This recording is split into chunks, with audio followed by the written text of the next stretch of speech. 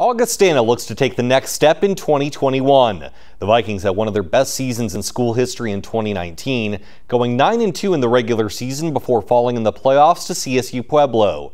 Head coach Jerry Olszewski has another deep group this season that has its sights set even higher.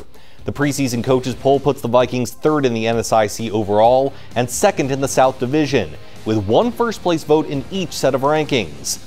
Augustana has finished above 500 in 5 of the last 6 seasons, and they have veteran playmakers on both sides of the ball. That all starts with senior quarterback Kyle Sadler. He's been in the program for 5 years now and has the tools to light up the scoreboard when he's in rhythm. Receiver Sean Engel will certainly help Sadler in the passing game, while fellow offensive captain Rudy Sinflorent returns in the backfield.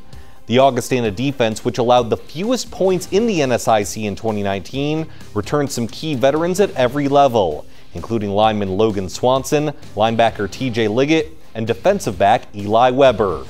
The Vikings kick off the 2021 season at Kirkby Over Stadium on Saturday, September 4th against Minot State, and you can catch that game live on Midco Sports.